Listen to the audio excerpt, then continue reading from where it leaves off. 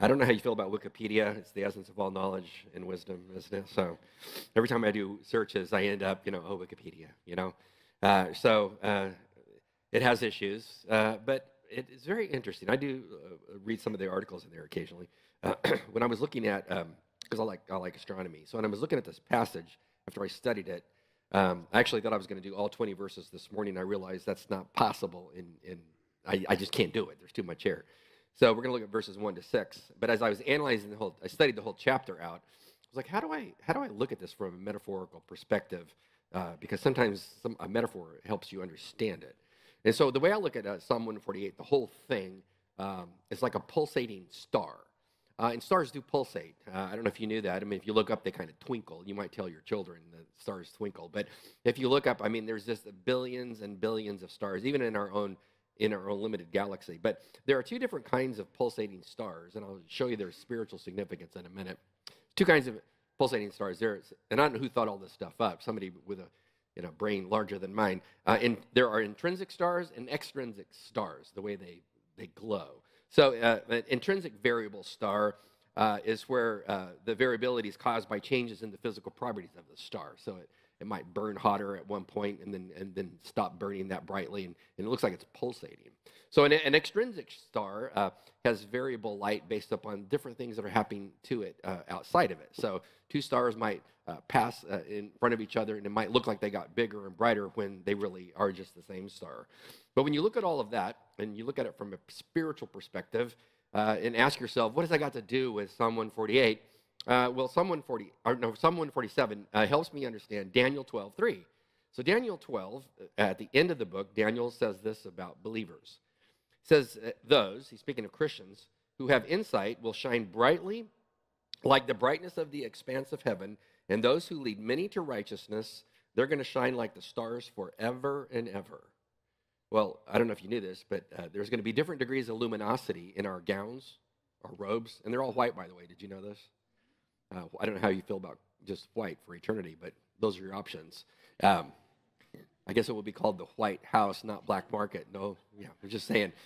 But you're gonna shine based upon how many people that you led to Christ. You'll be able to tell. I mean, think about Billy Graham. I mean, you probably can't even look at the guy. I mean, he's like, wow, all the thousands of people he led to Christ. That's what Daniel says.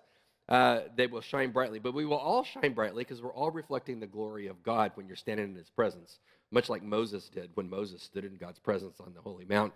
He came down and they had to put a covering over his face because they just couldn't look at him. So we'll all shine, and we'll do it, as Daniel says, like the stars. But when you think about stars, they pulsate in their brightness. And so when I think about Psalm 148 and how it's put together structurally, it's like pulsating, and I'll show it to you. So what we're going to do is we're going to look at what would be, scholars would call the form critical structure of the passage, how it's laid out, and then we'll circle back around and study it. So the motif of the passage is believers, Christians, in the Lord, they should pulsate with praise. It should like come and go, and we're going to see why that statement is true in Psalm 147. You'll see the pulsation when you look at the different, what I would call panels, how it's put together.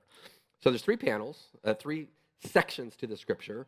So panel 1, which we're going to study this morning, first 6 verses, focuses on praising God for his compassion and his character. That's what it emphasizes. So that particular panel, as all three panels are composed of, has a call to praise, which is an imperative, followed by causation. Every single panel is like this. So when you go to panel 2, which we'll cover next week, panel 2 tells us to praise God for his focus and his favor. He focuses on you, and he shows favor toward you as a Christian. Again, same structure. There's a call to praise, which is an imperative, followed by causation, giving you the reasons to praise. Panel 3, totally predictable, but a little bit different emphasis. Why should you praise God? Well, think about his involvement in your life and the insight that he gives you for living. Again, there's a call to praise. That's an imperative, followed by causation, verses 13 to 20. But then it's different because it ends with the call to praise, which is another imperative. So in case you forgot what God wants you to do, he starts and he ends in the same place. And a command to praise him, and he ends with a command to praise him. So in case you walk out this morning wondering, what am I supposed to do as a Christian? He just told you. You are commanded to praise him. So that's why he created you, is to praise his good name. And so this particular passage, you can see it pulsates with these three commands on different motifs. And it's kind of like your life when you think about it. that my life should pulsate in praise. As I think about God and see his greatness in my life, I should be aware of that and stop and praise him when I see it. So we're only going to cover the first panel about pulsating praise to God. And it's composed, as I just showed you, of two components. Number one, there's a call to praise, which is a command, followed by the causes. Like, what are the reasons I should praise God? So we're going to focus in these 6 verses on the fact that God, who ordained the entire cosmos, condescends to our level and shows compassion to you. And he also backs up his compassion with his great character. So let's look at how it's structured. Number one, there's a command to praise him. Verse 1. It's pretty short and to the point. What does it say? Praise the Lord. Hallelujah in Hebrew. And it is a command, not an option. And it is, we have to drill down into the grammar because the grammar is important because the grammar is inspired from the Holy Spirit. You understand this? So I don't know how you feel about participles. This is a participle. Do you love participles? Okay, great. 2 people are with me. I love participles because of what they connote. Here he says, praise the Lord. It is a participle that is a command form of a participle. So what does that mean? Well, it tells me when I study the grammar of it, I have basically 2 logical options for the classification of said participle to praise the Lord.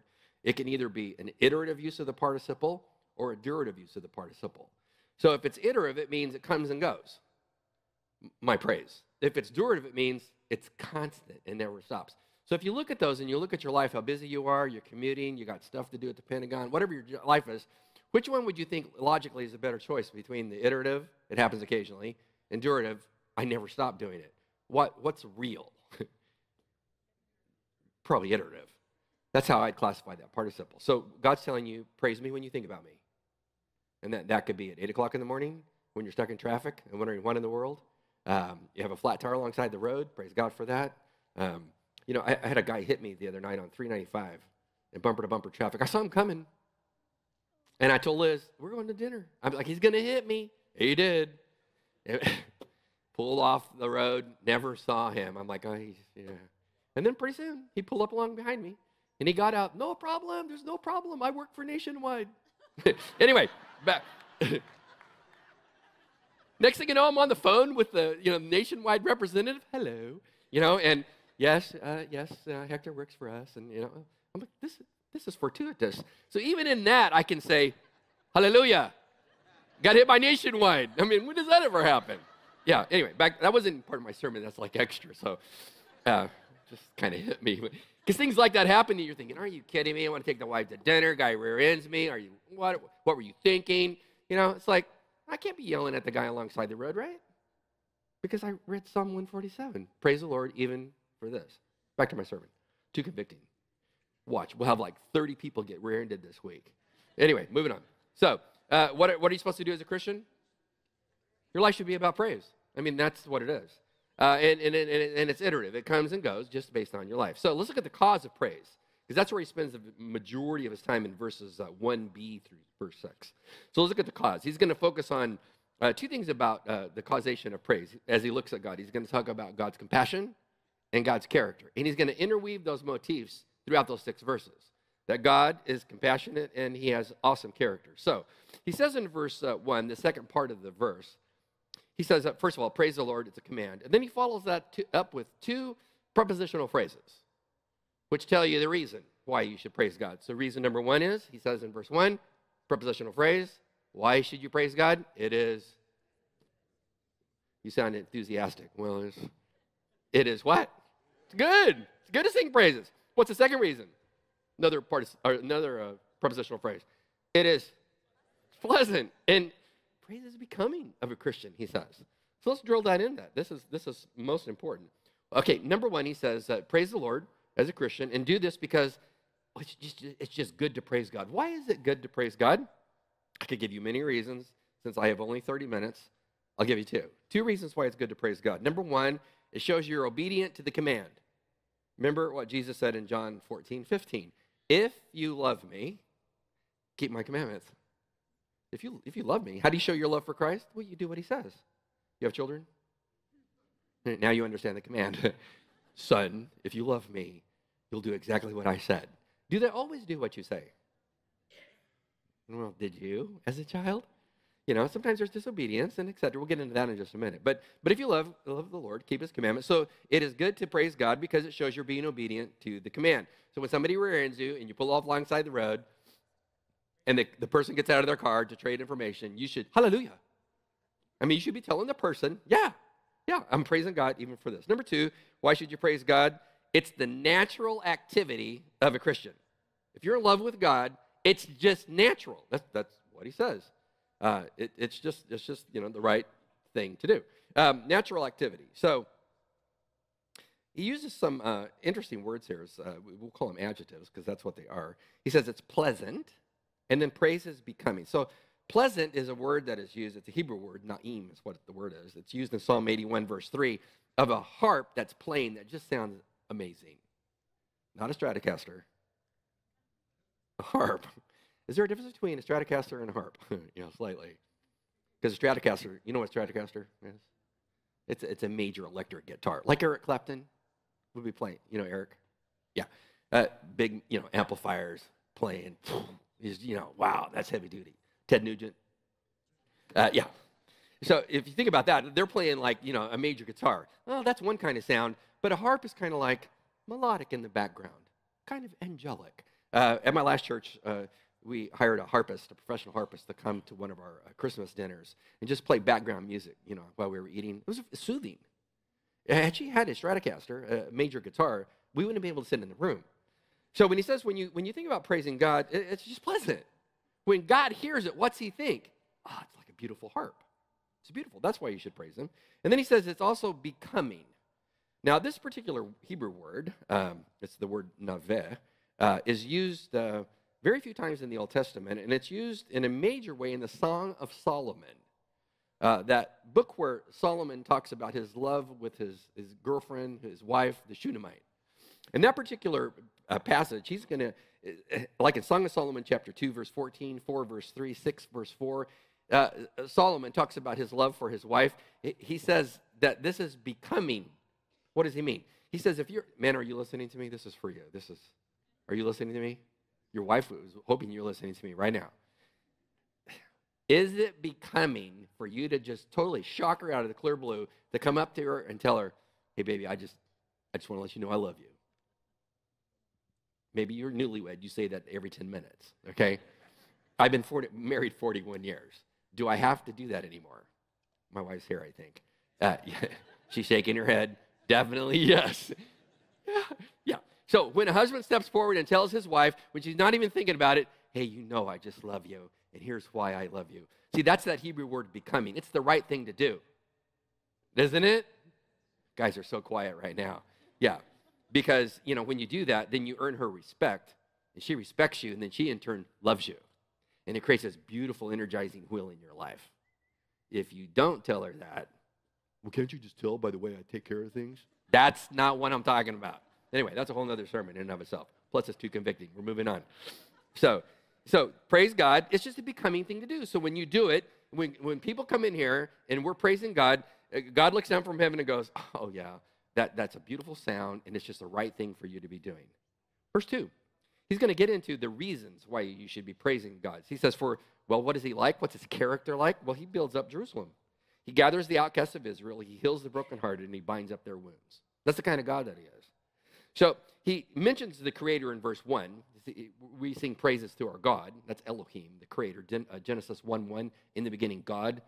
That's Elohim. He's the Creator. Now he switches to capital L-O-R-D, which we studied this last week in detail, which you should totally remember.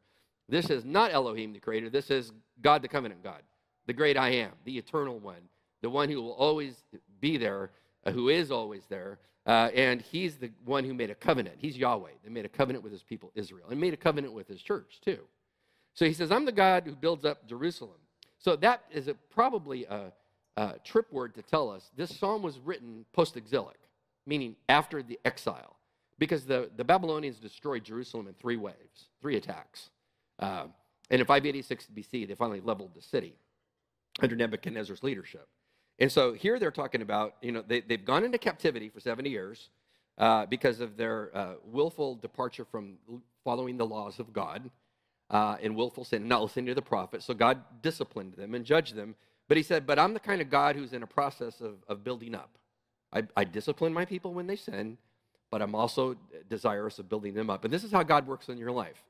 If you're his child and you sin, he will discipline you. It says so in Hebrews 12, whom the Lord loves, he disciplines and chastens every child. Because if you have children, do you? When they're going wild, what do? You look at them and go, that's beautiful. That's wonderful. No, we got to get control of that. And so this is the Lord. He disciplines you because he loves you so that you won't do that anymore. But he's always in a state of building up your Jerusalem, as it were, that's been decimated. So this particular concept is denoting what God is like. This is another participle, building up. So you have two options for the grammatical classification. You should know that your two options at this point. And we cover these things because some of our students here or some of our people are students in seminary wondering, what am I going to do with Hebrew? I'm trying to help you here with your next paper. So you have two options, participial classification, iterative or durative. So think about it. Is God constantly in a state of building up your life? Durative. Or iterative, like when you go off the reservation, he has to discipline you, then he comes at certain points and then comes back around to build your life back up. I'm thinking iterative. He's always there, and you're not always walking off the reservation, but when you come back to the Lord after he's disciplined you, he's always there to work behind the scenes to put your life back together because he loves you. You see this in Isaiah 1. Isaiah 1, God brings Israel into his courtroom before the Babylonians attack and tells them that they're spiritually sick as a nation. And he's going to judge them. Notice what he says in verse 24, the God who builds. It says, therefore the Lord of hosts, the mighty one of Israel, declares, I will be relieved of my adversaries, and I will avenge myself of my foes. I will also turn my hand against you and smelt away your dross with lye and will remove all of your alloy. God says to his people Israel, you have a lot of sin about you, and I'm going to discipline you, i.e. through the Babylonians, and I'm going to burn out all the sin that's in you that I can't stand, and what's left is what I'm going to enjoy. You're going to have an amazing character. And he says in verse 26, I will then restore your judges as at the first, and your counselors as at the beginning. And after that, you're going to be called, speaking of Jerusalem, city of righteousness, a faithful city. Zion, code word for Jerusalem, will be redeemed with justice, because there wasn't justice, and her repentant ones with righteousness. He said, I'm going to cause you to see your sin. You're going to repent, and then you're going to come back to me, and you're going to be holy before me. Remember, he's the God who builds. And this is really an eschatological look to the future when the Messiah comes. And he sets up his kingdom. That's chapter 2 of Isaiah, by the way, when he rules and reigns in Jerusalem, which is what we'll talk about in Revelation 20. But God is the one who builds his people up. That's his character. He who runs the entire cosmos takes time to look at your life and go, oh, I need to help you move to a better place in your life. So we talked about Peter a couple of weeks ago. We'll talk about him again because his life is an illustration for us. 3 times Jesus said, you're going to deny me. Peter said, Lord, not on my watch will I ever do that. Well, he did, didn't he? 3 times. Hey, do you know Jesus? Nah, never seen him. You sure? You look like the Galilean that was hanging out with him. I don't have any idea who that is. 3 times he denies Christ. Post-resurrection, the Lord comes to him and tells him, hey, Peter, do you love me? Do you really love me? Ask him that 3 times, and on the 3rd time, we know what he tells him. And Peter says, Lord, you know that I love you. And then Jesus tells him, well, then go feed my sheep. And he did it until Nero executed him. He loved Christ to the point of death. So when you think about God being a builder, he takes somebody like a Peter, dysfunctional, somewhat impulsive, and prone to sin, and says, I'm going to take you and I'm going to use you greatly. God, it's the same God for you today. That's the character of God. So contextually, he's speaking about Israel and their sin, but it also is that which it applies to us. It says he's a God who gathers the outcast of Israel. Outcast. He gathers the outcast. Gathers is that particular word gathers in Hebrew is an imperfect tense, which I would classify personally as the habitual imperfect, meaning this is how God rolls. How does he roll? That when you sin as a saint, as a son or a daughter, he's constantly looking how to gather you. Now, you must differentiate the difference between the voice of the devil and the voice of the Spirit of God. The voice of the devil condemns with no hope. The voice of the Spirit of God convicts, which leads to hope, because there's restoration. This is the God here. He's constantly looking for the outcast son to bring them back in, like he's the good shepherd. And the word outcast here is used in the Old Testament for the exiles. That's what the Hebrew word refers to. But God lets the exiles know, I was never done with you. I disciplined you to burn out the dross of the sin, but I always wanted to bring you back into the land to bless you. Such is how God functions. The application to the New Testament age, the age of the church that we're in right now, is the same God who faithfully reclaimed Israel is the same God who will reclaim you because of his great love and compassion for you. So when you sin, did anybody sin this week? You did? Yeah, sure you did, as a saint. And we'll talk about coverage for sin when we get to 1 John. But because, it talks about if we say, we don't have sin, we make God a liar. But if we confess our sins, he's faithful and just to forgive us of our sins as saints.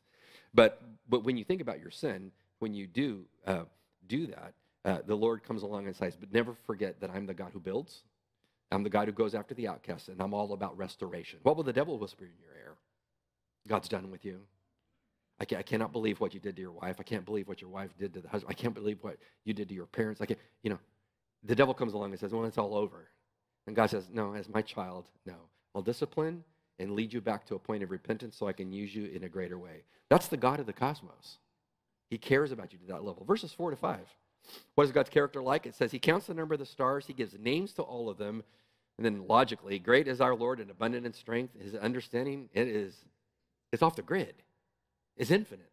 So when you think about God, focus on his character here. He's going to focus on God's omniscience and God's omnipotence. So he counts the number of the stars. He gives names to all of them. That is the omnipotence of God. Wayne Grudem, we talked about Wayne Grudem, a great theologian last week. We want to talk about him again. So we talk about the knowledge of God, the omniscience of God. Here's what he says in another place, in another part of his systematic theology. He says, God knows all things that are possible and all things that are actual. This means all things that exist, all things that happen, the good and the bad, and all the things that might happen. He knows them. He says, God's knowledge of all things applies to the entire creation, for God is the one before whom no creature is hidden, but all are open and laid bare before the eyes of whom we all have to do. We live before God. We can't escape his knowledge, he says. God also knows all things possible, including the events that might happen, but do not actually come to pass. It says our definition of God's knowledge speaks of God's knowing everything in one simple act. He knows everything instantly at any one given time. Here he says the word simple is used in the sense not divided into parts. This means that God is always fully aware of everything. He knows all things at once. He does not have to reason to conclusions like we do, or ponder carefully all things before he gives an answer, because he knows the end from the beginning. So when it says he counts the number of the stars, he gives them all names. This is omniscience. So if you were to, do you have a list of questions to ask God when you see him face to face? I mean, there's just things I'm like, hey, you got to help me with this. I don't understand how those go together. Hopefully, when you see him, you'll remember some of these things. But you might have the mind of Christ and just like, it's a no-brainer. I got it. But if you were to stop God at any one given point and ask him exactly, with total precision, how many stars are in the known universe, he could tell you. How many universes are there? Well, one. How many galaxies? Well, he could tell you how many galaxies there are. And from what I was reading this week, and this is a shot from just a quadrant of space, the Hubble Space Telescope took this. They estimate, as they analyze Hubble's shots of the universe, that there are 100 million galaxies. We live in the Milky Way galaxy. That's one. There's 100 million of them. And they theorize that, based upon improvements to the telescopic lens, that there could possibly be 100 million galaxies. Where's life? One little planet in one galaxy spinning in space, and the God who created all of that cares about you. That's just mind-boggling. And you could go and ask him, Lord, how many stars are there? He could tell you exactly and not have to make an estimate. Because I actually looked at it this week and looked at scientists. How many stars are there? They all did this whole quadrant thing, like, well, if you went to the beach and cordoned off an area of the beach and in the sand, and however, whatever the dimensions of that were, and you sat there and counted every grain of sand, you would know in this quadrant there was this many grains of sand, and then you measure the beach, the math. Who am I talking to? And then you just extrapolate from there. Well, there must be. But you still wouldn't get it right because there would probably be one grain of sand that slipped by you. See, God would totally know. He would totally know. And it's not like he would have to count it, because that's anthropomorphic language. That's putting us onto God so we can kind of understand him, because his knowledge is complete at any one given time. So he would always be right. And then the thing that is amazing, I'm going to think about it too. It's space. I mean, it's not a flat, it's a sphere. And there you have all those galaxies and hundreds of billions of stars. How would you go about counting them? Going to an angel, it's like, did I count that little quadrant right there? I forgot. Did I get that star? They kind of all look the same. No, God knows. He knows all of them. And then he goes beyond that and he names them. I was sitting at my desk this week thinking, if I were to have to name all the stars just in our galaxy, who can come up with that many names? I mean, who? Even the people that come up with street names? I mean, don't you think they finally forget, like, okay, we're out of names now. You might live on one of those streets. It's like, why'd they pick this name? God looks at all the stars and he goes, I got them named. And like, what kind of names does he give them? I don't know. Harry, Stephanie, I don't know what he gives them. But he could stop and tell you, each little one, that's the name. That's unbelievable. What's significant about that? If his mind is that great, why are you worried about your life? I mean, that's where it comes down to. He knows all of that information completely, and he looks at your life and says, no, I totally understand your life. From the beginning and the end, what you're going through right now, I totally got it, totally understand it. And because you're my child, I'm going to use my knowledge to work in your life in such a way that great things will happen. I will bless you. Just walk before me. Praise me. That's the greatness of God's knowledge. So he knows all about your life, your joys, your sorrows, your tests, your trials, your triumphs. He knows all of these things, your fears, your anxiety. He knows all of those things. Not in a static way, but in a dynamic way. Jesus said in John 10, verse 14, I am the good shepherd, and I know my own, and my own know me. This is comforting. He's the good shepherd who knows your name and what you face. So you should praise him for that greatness of his character, his omniscience. He also says God is our Lord in verse 5, and he's abundant in strength. Boy, is he. Says his understanding is infinite. Dr. Norman Geisler, who taught me back in 1981 at Dallas Seminary, and then taught me when I was working on my doctorate in apologetics a couple of years ago. Great man of God, who's now at home with the Lord. In his systematic theology, which is excellent, he says this about the omnipotence of God. He says, theologically, omnipotent means that God can do whatever is possible to do, or God can do what is not possible to do. His power is unlimited. It's uninhibited by anything else. Negatively, he says, omnipotence does not mean that God can do what is contradictory. The scriptures, he says, affirm that God cannot contradict his nature further, like he can't do something evil or immoral. Furthermore, omnipotence does not mean that God must do all that he can do. Simply means that he has the power to do whatever is possible, even if he chooses not to do some things. His total power. So the God who knows infinitely all about your life, strengths, weaknesses, pros, cons, etc., everything, as his child, has the power to come in and fulfill his will in your life and do amazing things. That's why you should praise him, because of his omnipotence. I mean, think about Daniel. How did his life go as a Christian? Scale of 1 to 10. 10, it was primo. 1, it was like, what in the world? I mean, if you really looked at his life, what that young man went through, wow. Here he is in his teenage years. His country's overrun by the Babylonians. He's hauled up with the intelligentsia class of the nation, all the cream of the crop, to become trained and brainwashed as good Babylonians to benefit their kingdom. We know how chapter 1 goes. And he gets over there, and they're like, you need to eat this food that's offered to idols, this meat. And what's he say? I'm not doing that. That's evil. I won't do that. So his entire life and ministry career was one of great difficulty as he lived his life. So he starts off with opposition, and God blesses him.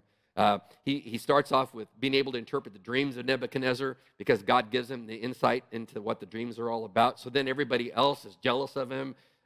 He's eventually, because he won't bow his knee to the powers that be, he's still prays anyway. They throw him into a lion's den. And, they open the den, the next day, and he's just sitting in there with a whole bunch of lions. How'd that happen? God is omnipotent, and he controlled the animals that day. Lions are always hungry, aren't they? Who would want to step in the cage? I mean, their paws are massive. Have you not seen them at the zoo? I'm like, who would step in? And he says, no, God says, I can control the lions, Daniel, don't worry. And they didn't even touch him. But the minute they threw in the people who had thrown him in there, it was a whole nother equation. See, God says, I see your life, and I use my life in my power to help you. He says, I'm abundant in strength. He is abundant, which means whatever you're facing, he has abundant power to help you, like he did with Daniel. So where do you need God to help you? You facing retirement, and you're thinking to yourself, did I save enough? Will we actually be able to live on what I make? God's like, I'm there to help you no matter what. As you wonder what to do with a child that's difficult, like Liz and I had a special needs child who's now a man, but it hasn't been easy. But it's been greater as God has blessed his life and done many things in and through him. But a special needs child is tough. And what does God say? No, I'm there with you. I'll walk with you. I will help you. As you work through a personal loss, whatever that loss is, God comes alongside you and says, no, I have abundant power and omniscience. I know your situation. I have abundant power to help you. Will you trust me? And you show you trust him by you praise him. Will you praise him? Last thing he says in verse 6 is, talks about his compassion. The Lord, the Yahweh, capital L-O-R-D, supports the afflicted. On the other side of the equation, well, he brings down the wicked to the ground. Like what goes around, comes around. He supports the afflicted. The word supports is another participle, which means you have two options. You should know it by now. Are you ready? You have two options. It's either iterative or, why is this side so silent? It's either iterative or it's durative. So when it says the Lord supports the afflicted, iterative means he does it occasionally, or durative means it's a perpetual thing that God does. That's a tough one, because you have to look at your life and say, sometimes my life is afflicted, sometimes my life is not afflicted. In that scenario, I'd say it's iterative. That God looks at your life and says, oh, it's a time of blessing. Well, I need to back up and let you enjoy it. In a time of great affliction, God then comes in and says, no, I need to support you. So it's iterative in that sense, but it's durative in the sense that he's always prepared and ready to do this. The word for affliction here is used, it's anav in Hebrew. That particular word is translated in Proverbs 14:21 of a poor person, a person who doesn't have anything. Like the person that's out on the street corner begging for money, that they don't have anything. But it's also a word that's translated meek or humble. So a person who's meek. Blessed are the meek. The person who doesn't think they're all that in a bag of chips. The other night, not that it's my kind of movie, but sometimes, marriage involves watching things that are not in your wheelhouse. You know what I'm saying? And so I watched, with the family and my mom and everybody, I watched Cruella. Is that what it's called? Have you seen this? It is a walking sermon illustration on pride. Because everything she says, it's just all about her, isn't it? Am I wrong? She is the most prideful talking person I have ever met. I'm like, this is amazing. She needs to go to church. It's just amazing. So when you think about that, God says, no, I bring the wicked to the ground. The people who think they're all that in a bag of chips, eventually what goes around is going to come around, and they're going to reap what they sow. That pride that they have, that they've run roughshod over Christians for so long, eventually it's not going to go well for them. So this is verse 6 is kind of an eschatological summation. That history ends with God bringing the wicked to the ground. We'll talk about this in Revelation 20 tonight. And the king coming. I don't know how you function on a daily basis when it looks like evil progresses and it's unstoppable. Looks disheartening, but I as a Christian know, no, God is always in the process of bringing evil down to the ground to naught. That's what he does. And in the meantime, people that are not like Cruella, who are humble and meek because they walk close to God and they see themselves for who they are, those are the ones that God says, no, I support you. I support you if you're afflicted. So how does God help the afflicted? He sends sometimes people to your life to help you. He helps you find ways to ease your affliction. He causes events to unfold, to unmask your afflictors, if you can make a word up like that. Like when he unmasked Nebuchadnezzar, or he unmasked Pilate before Jesus. He does that. He helps you find victories here and there so you don't lose hope. That God gives you a victory in your life, in your family, at your job. He gives you a victory over something evil, and it just puts wind in your sails. It's just how God rolls. He's there to help the afflicted, and you need to keep your eye on the fact that one day he will put all evil down, and righteousness will reign. I look forward to that day. In the meantime, what should you be doing as a Christian? He tells you at the end of the chapter in verse 6. The final thing he tells you, you don't have to look at it. It's a command. Hallelujah, which is a command in Greek to do, or Hebrew to do what? Praise the Lord. So why don't you stand?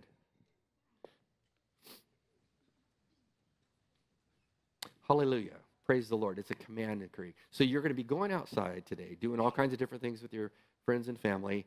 No matter what happens to you today, if somebody rear-ends you and you pull over, look for Nationside to come alongside you, no matter what happens to you, what should you be thinking as a Christian? God is sovereign. God is providential. This is part of his plan for me. Even in this, I will praise him because he's going to bless me as I do that. That's how God is. That's how God is. You can praise him with clapping. Good. So let me pray for you. God, to say hallelujah is sometimes easy, rolls off the tongue because great things and easy things are happening to us, and we thank you. Other times, hard things are happening to us, and it's hard to say hallelujah. But that's the command, and it comes from a heart that walks close with you. So wherever we're at in our walks, whatever's going on in our lives, our families, whatever we're facing, might we be obedient to lift you up higher than ourselves, which is what the Hebrew word hallel means. That you are so much greater than we are. Might we learn to trust you, that you are the good shepherd that wants goodness from us and will work in and through our life events to bless us greatly. In the meantime, might our lives be pulsating with praise. In Jesus' name, amen. Have a great day. God bless you, and hallelujah.